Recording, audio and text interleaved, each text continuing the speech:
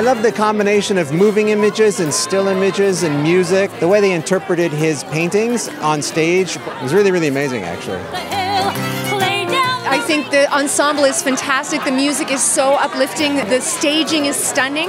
It moves beautifully, and so much about the artist's journey and how much of a struggle that is.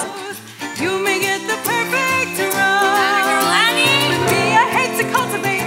First I've done begun. So give me something rapid, loud, tempestuous and wide.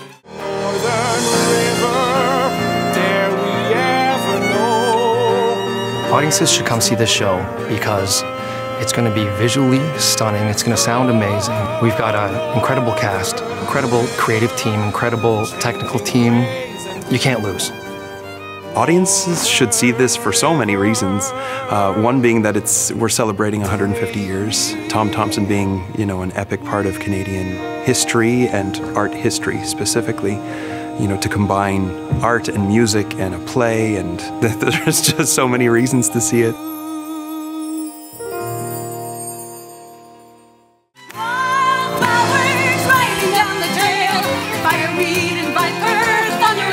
I knew sort of the story, but it was a great expression of that whole story and the mystery about it.